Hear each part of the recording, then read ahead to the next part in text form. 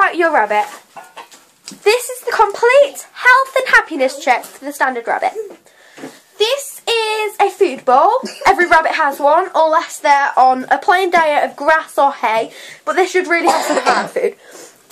It looks a bit like this, has pellets and things in, but if the rabbit food that you have is just nuggets or pellets or muesli, that's fine. If your rabbit hasn't been eating its food, it's because it's either unhappy, ill or lonely. First of all, change the food. If you're still not eating it, get him a companion. And if you can't be fussed with an extra pet, you might just want some toys and some chewies and things like that. And then, if they're still unwell, you might want to take it to the vets for a simple check over. Every rabbit needs to drink. The standard rabbit bottle looks like this. A rabbit will drink out of a bowl, but they don't like to. They prefer to drink out of a bottle. You can get these from about £1 to £2 in the standard pet shops. Rabbit shampoo. If your rabbit's a bit dirty or something, you might just want to get them some shampoo, and every couple of months just bathe them in some warm water, applying the shampoo slowly. Let's meet the rabbits. This is Dotty. He's got Dot's eyes back there. That's Dotty, and this is my little sister's rabbit. And these two guinea pigs are mine. But they're his companions because, like we say, he was a bit lonely and he needed some friends. Dotty is about 1 to 2 years old, so he's quite young for a rabbit. Rabbits can live up to 5 or 6 years. If they die any younger, you haven't done anything wrong. They just can sometimes die.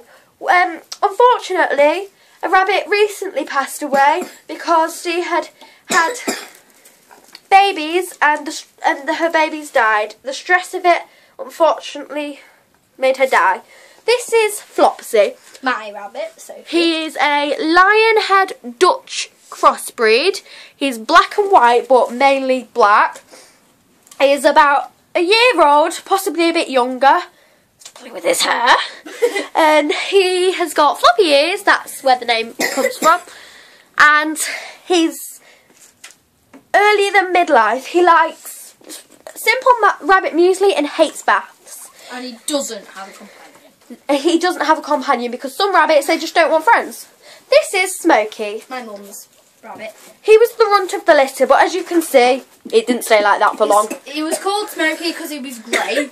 Now he's grown up, he's completely black. He's also a Lionhead Dutch, as you can see with the hair.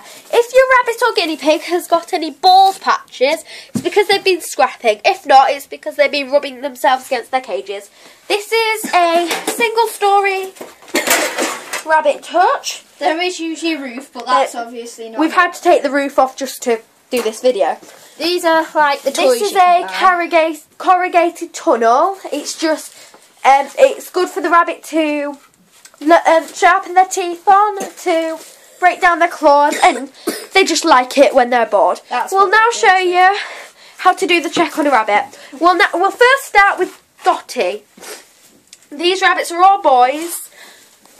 And they're all in separate cages. You can get the boys done so they don't fight as much, but I'd advise you to just get them a guinea pig companion sometimes.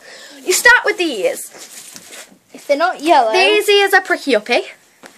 If they're yellow inside, that's a sign of infection or dirt, so you might just want to give them a little wash. These are fine. These ears are fine, that's good. We'll start. He needs a wash. He does need a wash, yes. He has no ball patches, and also, as you can see, when you ruffle his fur up, it's the same colour all the way round, which is very good. If it isn't, he's either been scrapping or he's got, like, lungworm or something like that. If they have lungworm, you can get some special pills from pet shop. We got some because the previous guinea pig I had, he got lungworm, and they all had to have a jab of it because the guinea pig's dad had it, and they unfortunately, he also passed away from lungworm. But he was very old. He was old, yes. So it wasn't. We'll now check the claws. As you can see, I've got scratches everywhere. We've got scratches from the rabbits. Look, that's my. They do need a cut. They do need a cut, so they should be quite a bit shorter than that. They should be about 1 to 2 centimetres long. If they are fine with you cutting them shorter, you do so. But never, ever cut them to the point of bleeding. You can also, instead of cutting them, if you put a piece of wood or like a smooth piece of wood in their cage, as you can see from here. You can't just get any old piece of wood. You can buy wood, a block of wood, almost like a log, for about £3 or £4 from pet shops. If you look on the corners of the cage, they've bit them with their teeth and You might think you could just get any old log from the garden, but trust me, it's worth getting a proper one because they've been treated, trimmed and coated. It might not look like it, but it's a lot safer to get a proper log. And then there's the belly. If this one will let You me. have to check this one won't let us, so we'll try with the teeth, but they won't let you do that. With the teeth, You have to have put a pen. A rabbit has 4 teeth. Put a pen between the 2 top teeth and the 2 bottom teeth. Put it behind them. You might think you're hurting the rabbit, but you have to. If your rabbit's teeth are too long, you can get rabbit escape. Rabbit escape. It's not gone too far. You can get something that looks like garden pliers, but don't actually use garden pliers because they're way too sharp. You can get a special thing that looks like garden pliers that cut the teeth.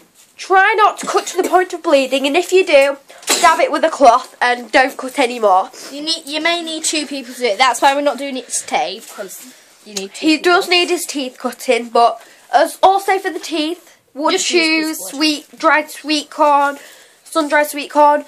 Also for the underbelly, he won't let you do it, but make sure that there we go. Make sure his underbelly is completely covered in fur. If it's not, your rabbit's been scrapping or it's not well. We'll now show you how to do the same thing but with a long-haired rabbit. This is Flopsy. This is Flopsy. He's got long ears, so the ear check might be a little bit harder. Prick them up a bit like...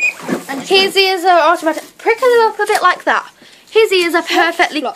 These are perfectly fine. These are perfectly clean, which is very good. He's got no bald patches. He might look like he has, but that's white. That's white. It's the colour. He's multicoloured. He's mud-coloured, yes. The underbelly, just rub his belly up and down to check. His teeth will grow a lot faster than a normal rabbit. You also want to check for gleaming eyes. This one doesn't need his claws done. He's got very good claws. Again, sometimes they might get balls of poo on their toes. But just a quick bath and scratching at it will give it off. If you don't have any special shampoo, you want to sit them in about 2 inches of lukewarm water in a bathtub or in a basin or a this on both guinea pigs and rabbits, and it seems to do a pretty good job. Because as you see there, gently rub away. Brownish, and it. Now we'll show you how to check the guinea pigs. Come on. As you see, they're a lot smaller, so they're a lot harder. They're a lot smaller. They're a lot fidgety. These are spike heads. This is a spiky head. Like with the rabbits, with a long-haired guinea pig it may be a bit harder, but you do the same thing as on the rabbit. With a guinea pig the check's a bit different. They should have 4 toes. They should have 4 toes, but this is a special breed. Here's one. Here's a poo ball starting to develop on his toe. And this is the deformed toe. That's the deformed. All of my guinea pigs I have had, which have been bred, have 3 toes because of a rare disease in their mother. It doesn't hurt them. As long as the toe doesn't fall off, which has happened before. A guinea pig, it'll have a few bald spots, but like that. They should be covered in fur. If they have a few bald spots, a couple of baths won't do them any harm. And then fur head. Underbelly, that's okay if it's bald, but it should have the same coloured fur as on top if it has fur. The ears are very, very delicate. So you just want to... As you can see, it's got a few chips and marks from fighting. You just want to prick the ear up and check that it's clean. And if it's not, you just a bit of lukewarm water. Don't go putting your fingers in there. Just run your hand across his head. Right, this one's the teeth. A guinea pig's teeth shouldn't need cutting, but if it does, only cut it a little bit every time. This is a girl guinea pig, as you can probably see, and these checks are okay. You need to check if they've been breeding. You definitely need to check their nipples are okay because the little ones may hurt. This guinea pig isn't going to let us check its teeth, so we'll try the other guinea pig. These guinea pigs don't have names. If your guinea pig's a bit restless, you just want to offer it some food and it should calm down, even if it doesn't take the food. We did have more guinea pigs for this, but sadly they've passed away. And the same check applies, but we'll get to the teeth. The teeth are very difficult to do, so let's try and show the guinea pig's teeth. As you can see, this is their mouth, and they do look like a little bit like chinchillas when you do this. But if you tip them up a little bit and put your arm like this, and you do that gently. His teeth are okay. We can't quite get them on camera shot, but trust me, they're fine. See? We didn't quite get them, but they're fine. When you're... Oh, wait, sorry. This is Smokey. He's a restless rabbit, so we'll be showing you how to deal with a restless rabbit. Every time I feed him, he goes for me, so If your rabbit is biting, it's because he's unhandled, so don't be put off by being bitten. One fact, never put two boy rabbits together. Unless they were born together. Because this one has previously, if you can see, he's got like a little scar on his nose from when Dottie they had a fight and got together. This male rabbit won't let you do his teeth. He won't let you do his teeth.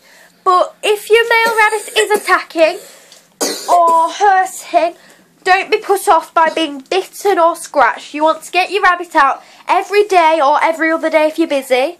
So at least 5 times a week. And just give them 10 minutes of your time. Give them a nice fuss. And as you can see, this cage is a bit dirty. It needs to clean out. It needs cleaning out. Last week. Some people clean the cages out once a week. Others do it every other day. If you've got a ill rabbit, you definitely want to clean your cage out at least once a day, sometimes twice a day if it's really bad. And that just makes handling the mess a bit easier. This one's toes do definitely need done. I'll put a piece of wood in for them tonight if I can find some. This is its claws, and with its claws you just want to trim, like I said, never cut to the point of blood. When you're placing the food bowl in, you don't want to put it in their poo corner because most rabbits and guinea pigs choose a corner. So you want to put it in the opposite corner to their poo corner. You'll have, if you get a proper bottle, they come with a wire. They do clean themselves quite a bit if they're in a new cage, because this is Smokey's cage, but we've had to use it for the rabbits and pigs because we couldn't put it anywhere else. And you just put the bottle on like that, and we're going to say goodbye to Flopsy because he's going to have to go back in his bed Flopsy's off back in his cage. And this is a average layout. If you get a cut or a bruise from a rabbit, it would swell up like that. If your cut or bruise starts to bleed, you want to go quickly get a baby wipe or antiseptic wipe and gently pad it and put a plaster on. Okay, that's all from us. We'll be back with more YouTube videos on animal care.